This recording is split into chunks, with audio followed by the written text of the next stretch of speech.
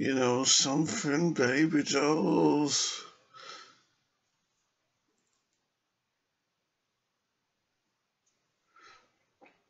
Today is the day that I unbox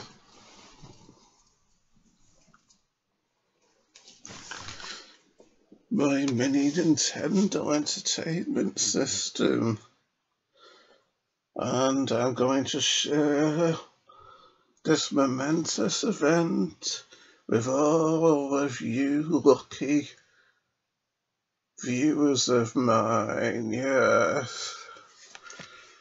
So, without further ado, let's open it.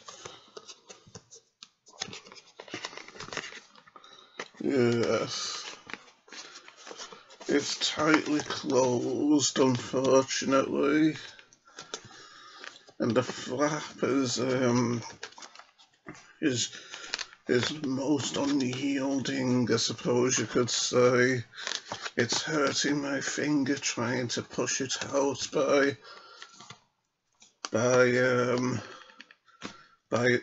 slipping my finger in there. Maybe this other end will be. Oh yeah,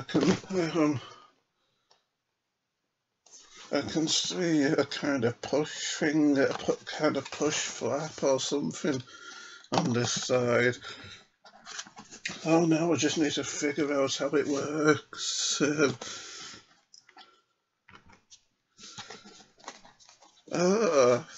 It's a kind of handle type thing that kind of it pulls out. See, like this. So yes, we're about to do it now. It's kind of long though. Like it kind of hooks in there, but the flap that goes in there is really long, and so it's hard to get out. See, look how long that top flap is and how it was folding inside. Makes it hard to pull out, especially if you don't want to damage it or get creases in it or whatever. I mean, you'd think these companies would know that with how nice the boxes are, that people like me wouldn't want to damage them when we're opening them, wouldn't you? And that they'd like make it easier somehow to open them. And now I've got to pull this this interior wooden filament part out here. Seems like it's tightly wedged in.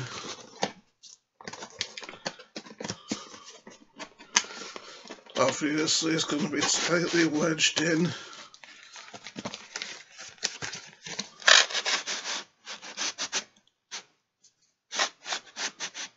Just the unreal CD. Yes, I've got it now. Look at this. Here's the instruction book on top.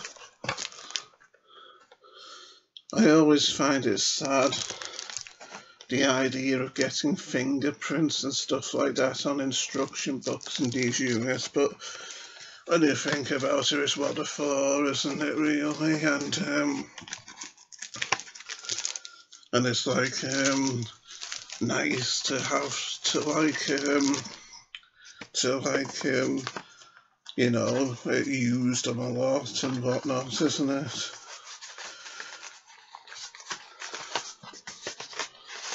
So yes, guess I'm just being too much of a perfectionist. Anyway, here's the little miniature Nintendo here. I'm looking forward to this.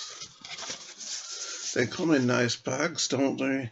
Not sure if you can see the texture of it all, but it's nice either way.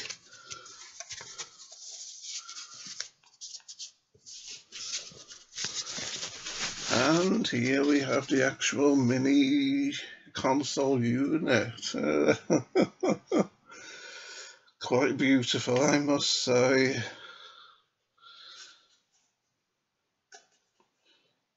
Look at this. Yeah, beautiful indeed.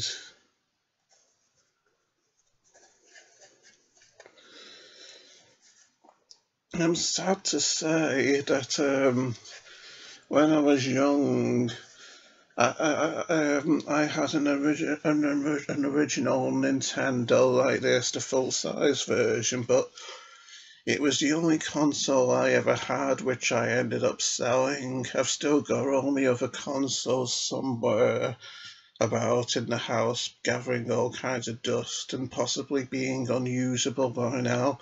But I sold my Nintendo.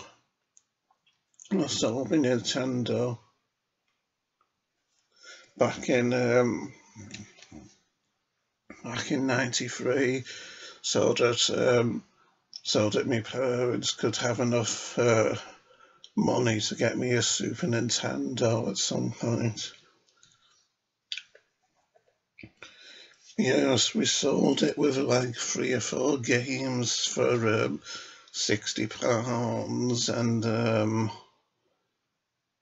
and that went towards the Super Nintendo and Mario World, which we got for about £150. Yes,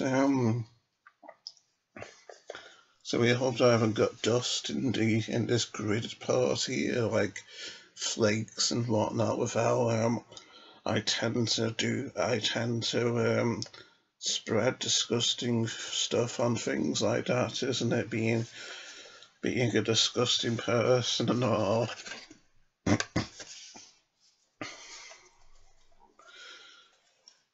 I wonder if the cartridge flap opens on it. I mean, I'm scared to kind of try hard in case I break it, but yeah, it's cartridge flap doesn't seem to open. Probably for the best though, that you don't get dust or hairs or foreign objects in there, isn't it? I wonder if when I plug it in, it works by pressing the power button to turn it on. It'll all be interesting to see, won't it? Yeah, so that's the console there, the little mini Nintendo, and here we have the joypad that comes with it. Yes, only one joypad that comes with it. Could get more, so my mum says. Anyway, let's see if we can get it out of here.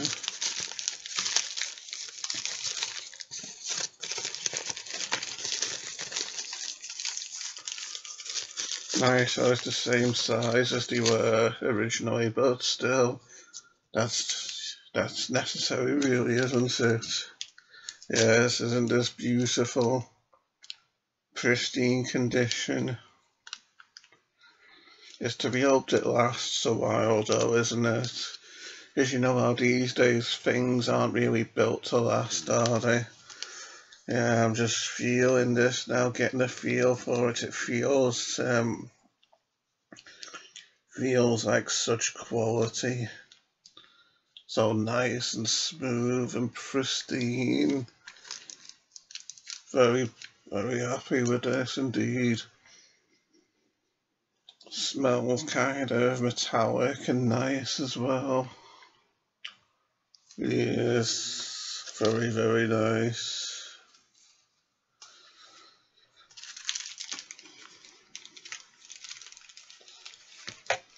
I used to think they were these days when I look at little Nintendo Entertainment System joypads like this, I can't help but thinking how small and simple and cute they looked compared to later joypads on later consoles, which which got gradually more and more complicated with buttons all over the place and joysticks on them and shoulder buttons and whatnot. Yeah, this is a nice blast from the past indeed, you could say. And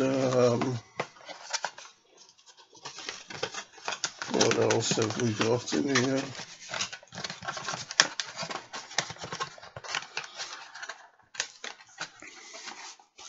So just figuring out how these boxes work is sometimes a puzzle in itself, pretty much.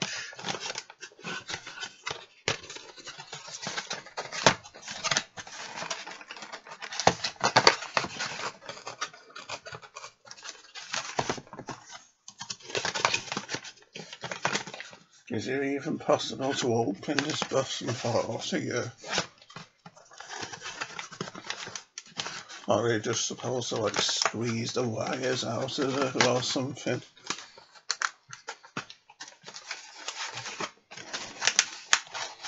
Sometimes it feels like you need an instruction box just to tell you how the boxes work as well, really. It's kind of ridiculous. Yeah. Oh. So,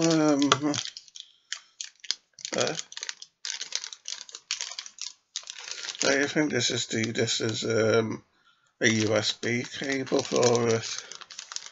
So I'll be able to use it on my laptop with this. Isn't that great? I was hoping it would come with a USB cable rather than having to buy it separately.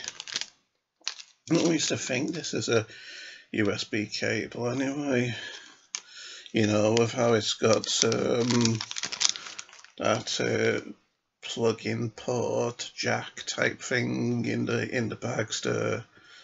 Yes, intriguing trees, Batman. Yes, and in here, the last thing in here, looking like Indiana Jones's bullwhip coiled up. There's yes, these must be not quite sure,